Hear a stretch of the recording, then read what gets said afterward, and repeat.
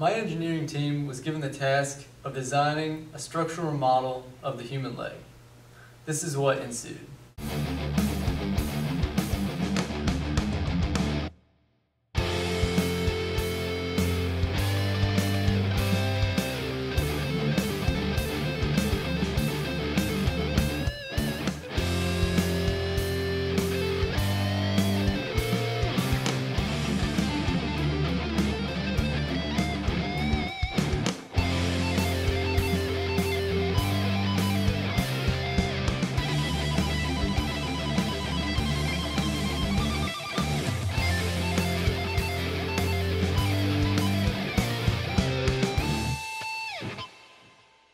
So for this project, we were asked to construct a truss system and then analyze some of the forces acting on the members. We also had to prove this through a loading cell using the Pasco systems. And in order to do that, we also had to make a hanger to put the weights on to measure the forces. Another requirement of this project was to design and build a hanger that could be used to hang mass from to measure the force in different members of our model. I did this using the program SolidWorks. I designed 3 different hangers and chose one that was relatively simple and easy to build. We used a 3D printer to print the part.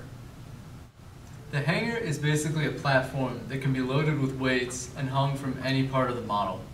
We can then use the load cells to determine the force acting on any member of the model.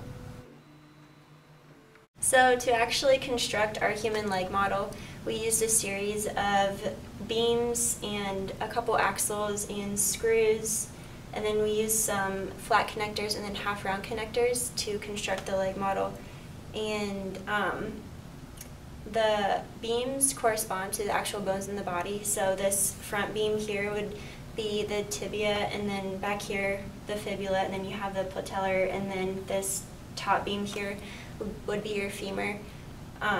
We're mainly just focusing on the fibula in the back there. We're trying to discover if the fibula is in tension or compression when we add a certain weight hanging from the heel here. So we loaded this platform with 200 grams, and then this loading cell, it is telling us how much force is being applied to this beam right here.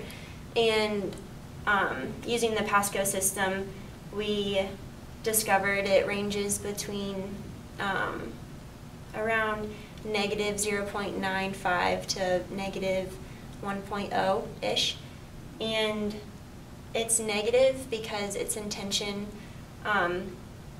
According to the Pasco system, if it's negative, then it is in tension. If it's positive, it's in compression. So the fibula is in tension here, and when we solved it on paper earlier, we also discovered that it is in tension, so they match up. For part of this project, we had to create our truss, and then from there we were finding the load off of one of these load cells, and as you can see, our load cell is placed here.